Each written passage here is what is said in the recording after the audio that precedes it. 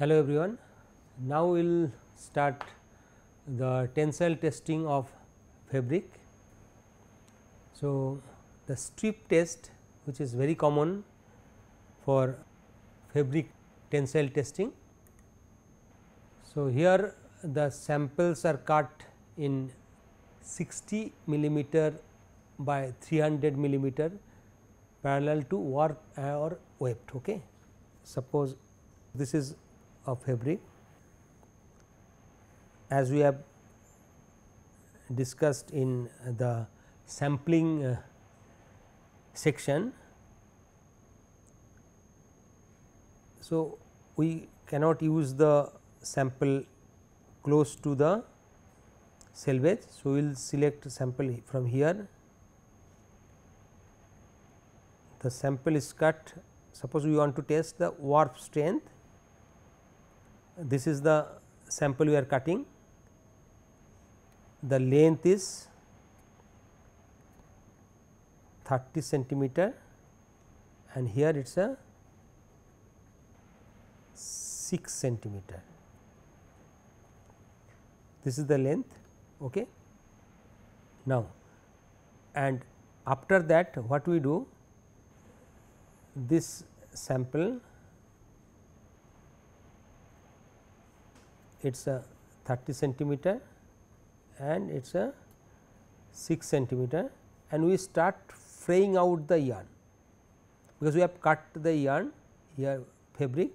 So, it may so happen that the same warp, due to its some angle, same warp may not be continuing. What actually we want? We want the continuity in the warp, because we are trying to test the end. So, there during cutting it may so happen this one end it is cut in between, it goes in between it is ending. So, in that, so we try to fray out the edge ends, edge yarns we are fraying out to keep it, to bring it down to 5 centimeter. So, we are fraying out from both the sides to bring it the ultimately up to 5 centimeter, and also it is a 30 centimeter. So, 5 centimeter from top and 5 centimeter from bottom will go under the jaw.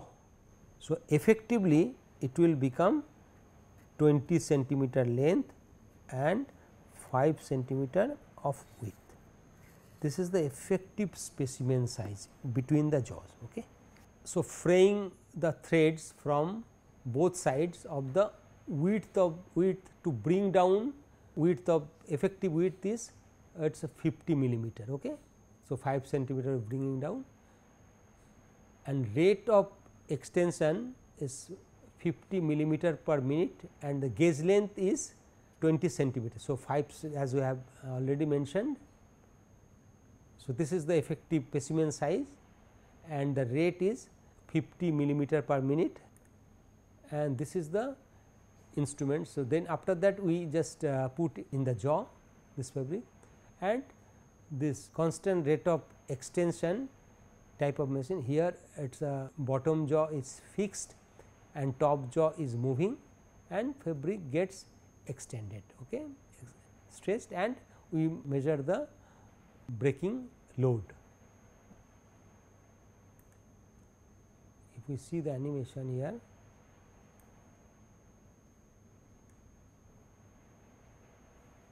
now this started moving. Okay. Now, after clamping, it is clamped, gauge length is there, now it has not started moving. So, it is now it has started moving, and this bowing effect is there, that, and then it breaks. So, stress strain curve we can get from this. Okay. This is the stress strain curve, from there we can get the breaking load. This is the breaking load and this is the breaking extension. So, in this way we can calculate the energy required, everything we can calculate here. It is simply stress strain curve or load elongation curve of fabric. and the sample is pre-tensioned at 1% of probable breaking load. So, we know the if we know the breaking load, its probable breaking load, expected breaking load, we have to have some pre-tension. Why do we need pre-tension? Just to remove any crimp or any other fold, any crimp effect. So, we have some pre-tension, and in case of any improper jawing. So, suppose the jaw pressure is very high, in that case there may be some jaw breakage. So, that those fabrics we have to reject. Okay. Either there may be jaw breakage or maybe jaw slippage also. So, in that case, so the any breaks that occur within 5 millimeter of jaw should be rejected. That means, that within 5 millimeter means that had occurred within the jaw, after that it has come out, okay, due to extension. And for heavily milled, so fabric like where it is not possible to take out the threads, so we do not need to fray out. So, in that case we do not take the initial width of the sample 60 millimeter, we directly take 50 millimeter. So, directly our sample size, effective sample size we take, okay, and 30 millimeter, that is the size.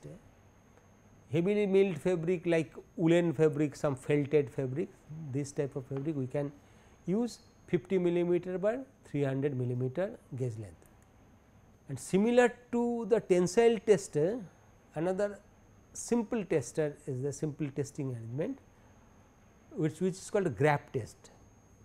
And grab test basically it's in for most of the practical purpose, practical application, the strip test, strip tensile test, the result does not actually reflect the actual performance, because the any practical application we do not use as a strip as a sample, maybe in our apparel or maybe in any technical textile. Like in geotextile, if we see a fabric is placed under the soil, where the stones are there. Okay.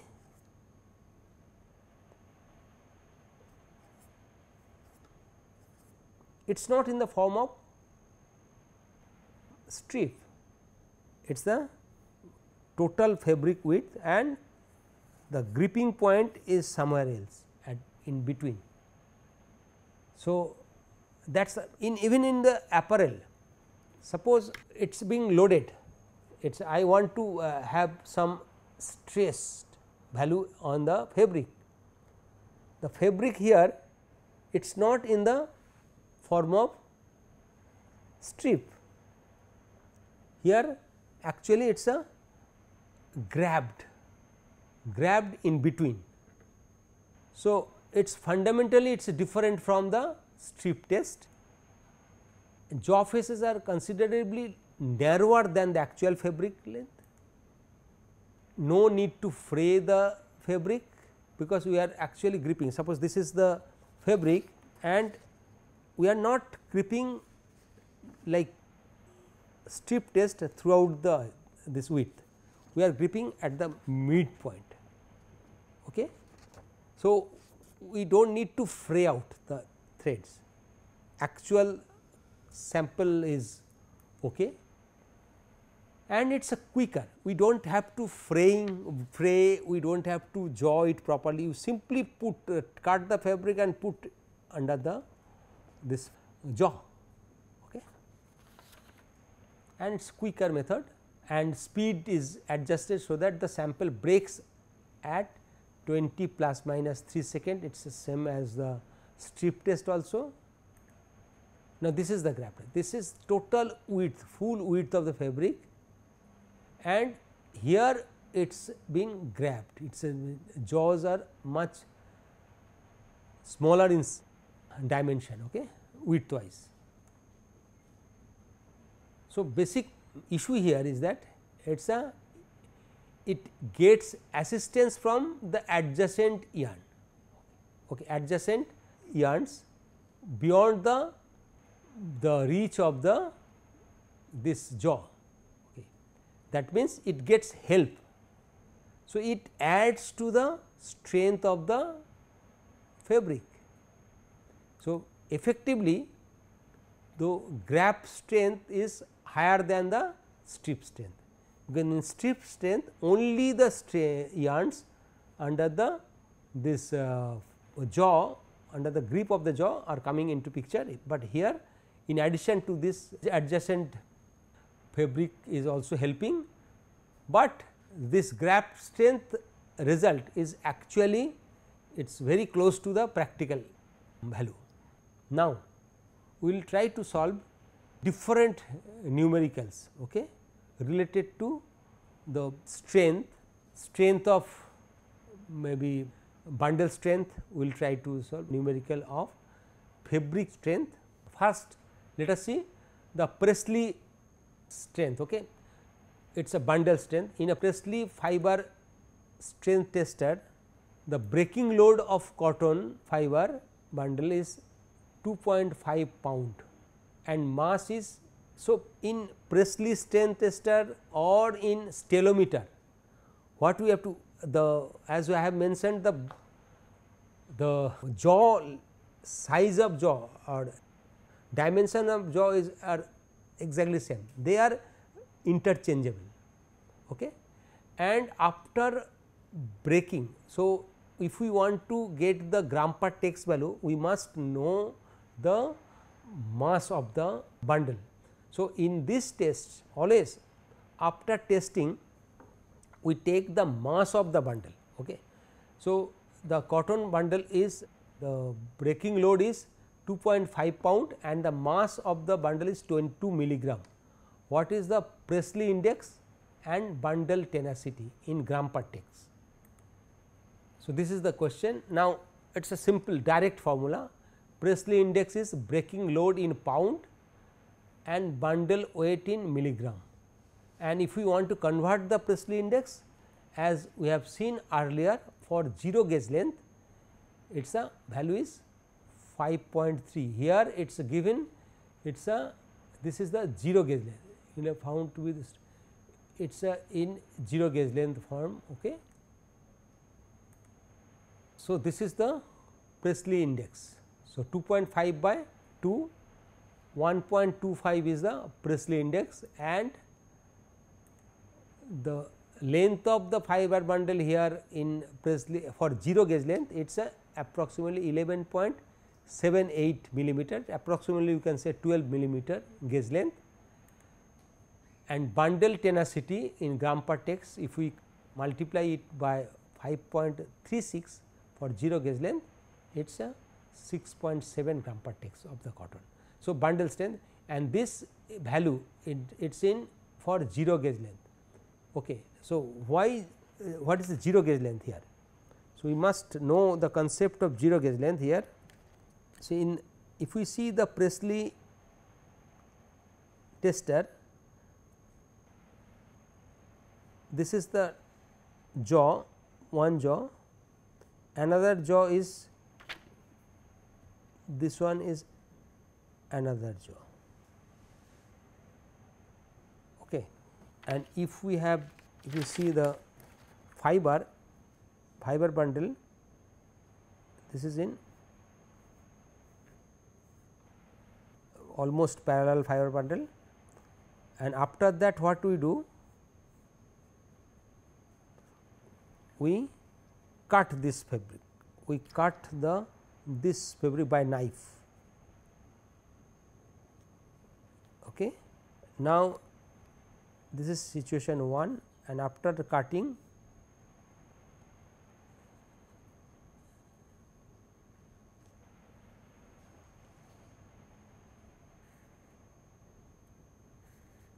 okay, and this is the fibers.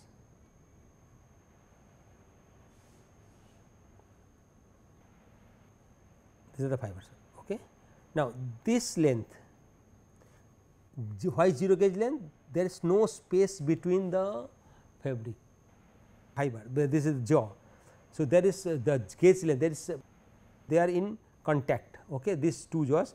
This length is typically around say 11.8 millimeter, okay, 11.78 millimeter, or approximately say it is 12 millimeter. It is for 12 millimeter in stelometer. Okay. Now, this is the gauge length, and after that, after breakage, what happens? This will get disentangled and the fibers will be under the grip of the top jaw and bottom jaw.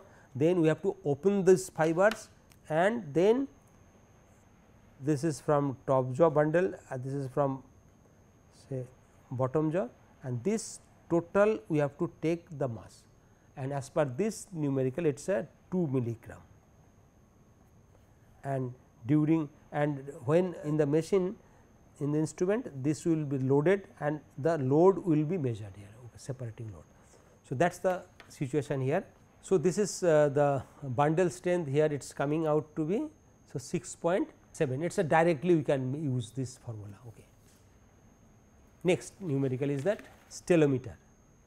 In stelometer, in addition to the 0 gauge length, there is a provision we can increase the gauge length to 3 millimeter. We can add one strip, metal strip, which is having 3 millimeter length, width, 3 millimeter thickness, that we can insert. So, that means the gauge length will be 3 millimeter, but effective length of the fiber bundle will be 12 millimeter plus 3 millimeter, it will become 15 millimeter. Okay. So, that is the thing, that situation. So, next problem is on stelometer. In a stelometer, the breaking load of cotton of a cotton fiber bundle was found to be 1.5 kg and 0.994 kg with 0 and 3 millimeter gauge lengths respectively. Okay. And the mass of tested fiber bundles were 2 millimeter and 2.1 millimeter respectively. Okay. So, fiber bundles milligram, 2 milligram and 2.1 milligram respectively. What will be the bundle strength at 0 gauge length and at 3 millimeter gauge length? That is the question. Now, try to see the solution stepwise. The bundle tenacity is the breaking load in kg multiplied by length of the sample in millimeter divided by the mass of the fiber in milligram.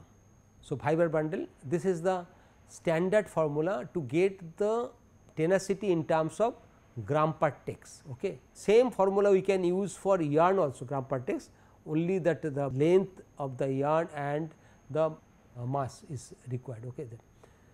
So, this is the gram per tex. Now, the values are given. Okay.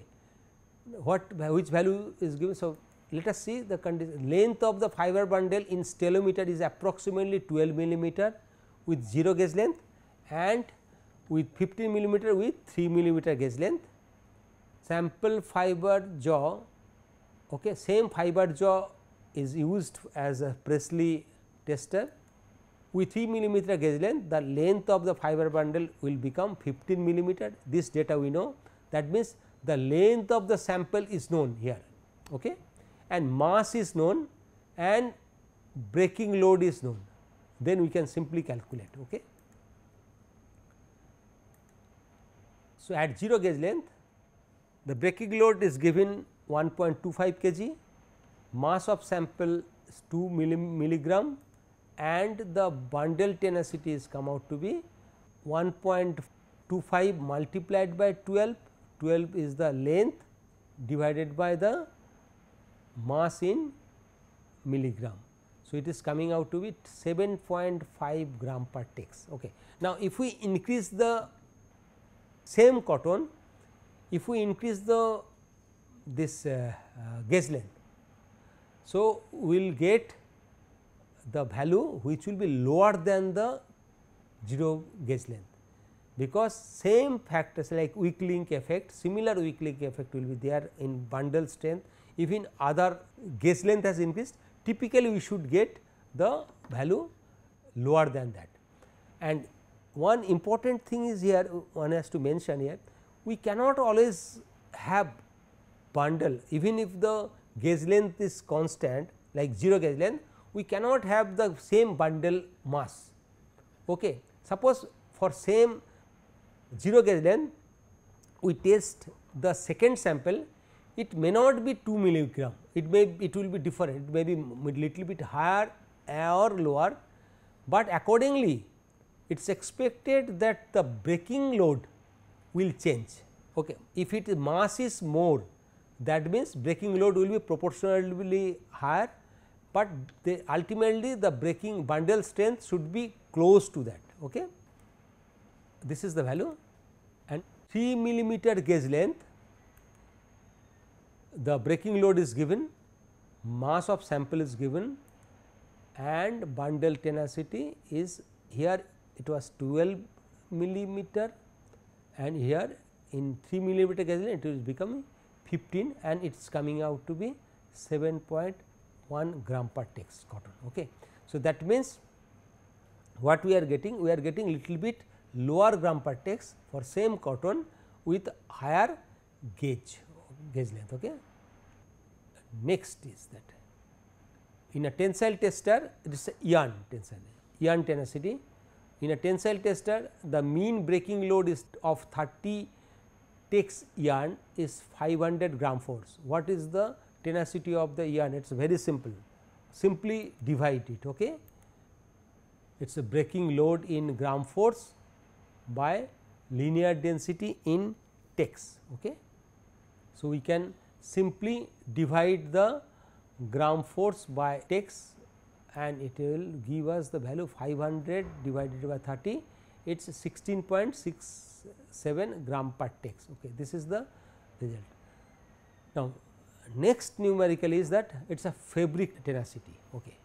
Now, normally in strip test we get the value in terms of kg or Newton or something. Okay.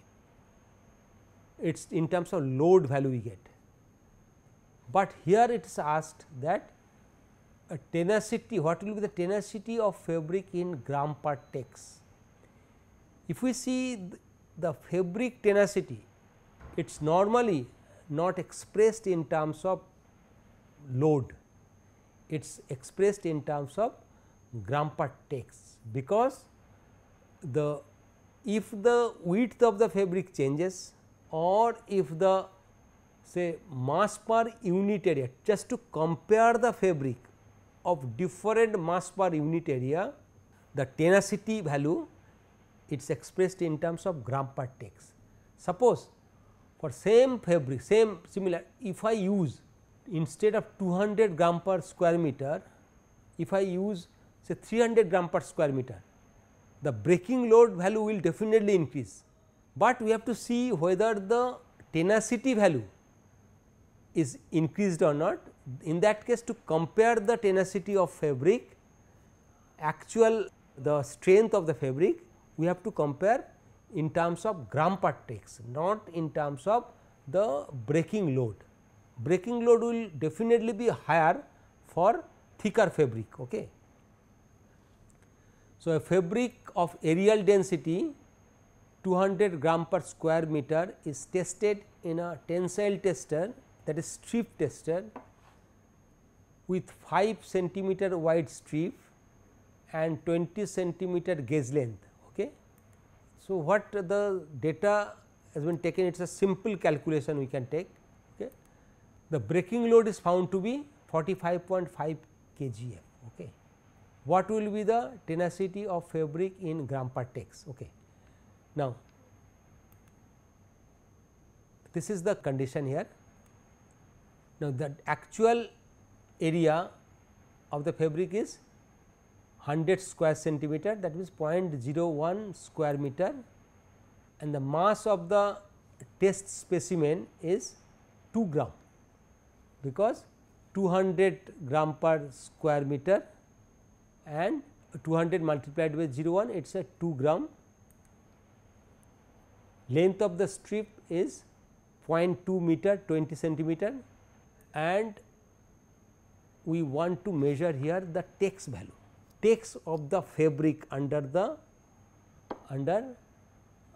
test, and we know the tex value, it is the mass of the sample by the length of the sample and mass of the specimen, length of the specimen multiplied by L is the in that particular unit, tex unit, the L is the it is a 1000. So, we can use this value here. So, mass of the specimen 2 gram, length of the L is the 1000 meter, and the length of the specimen is 0.2 meter. So, it is coming out to be 10,000 tex. Okay. And then what we can do, when the tenacity of the fabric we can calculate here, it is a breaking load in gram force per linear density in tex, it is coming out to be 4.55 gram per tex. Now, the idea of using gram per tex in place of the breaking load, it is that suppose what we are doing, we are taking a fabric of say 300 gram per tex, and what we have found that the strength has become say 50, so 50 strength, 50 gram per 50 kg force. Now, can we tell this fabric is stronger than earlier fabric? Earlier fabric it was 45.5. So, we cannot compare, because our this fabric is gram per square meter, this is areal density of the fabric is 300 gram per square meter, earlier it was 200 gram per square meter. So, this 300 gram per square meter fabric. So, if we try to see if we get the mass of the fabric, the keeping all other constant, the mass of the fabric will be 300 multiplied by 0.01, it is becoming 3 gram, and the tex will be, what will be the tex? 3 multiplied by 1000 by 0.2, that means it will become 15,000 tex. Okay. 15,000 tex, and the it is a 50 kg. So, 50 kg means 50,000 gram divided by 15,000, it will become say 10 by 3, okay, 10 by 3, okay, it is 10 by 3. So, it will be 3.33 gram per tex. Okay. That means, earlier with the lower, even with the lower value of breaking load, the tenacity was 4.55, it is higher than this tenacity 3.33. That means, the breaking load with we cannot compare the breaking load by breaking load of different types of fabric. Okay. So, to compare the breaking tenacity to the strength of the fabric, we should compare in terms of tenacity of the fabric, in terms of gram per tex. So, here the idea is first you have to get the value of tex of the strip, okay, and then we can calculate. Okay. So, next the last segment we have reached here, it is basically it gives us the another set of instrument, one instrument which is which works in CRE principle. The principle is same as that of single yarn strength testing, but this is fully automatic. In UTM we test the single yarn strength testing, we put in the jaw manually, but here TensoRapid, Worcester TensoRapid gives the automatic the gripping and automatic braking. So, it is a for tensile testing of single yarn and ply yarn. So, we have to feed the yarn in the form of package, okay, for measurement of up to 1000 Newton 1 kilonewton without exchanging the force transducer. Okay. So, it measure it's a wide range of tensile testing, one range of yarn we can test here. The clamping force, the yarn tensioner and the suction off of the yarn can be programmed.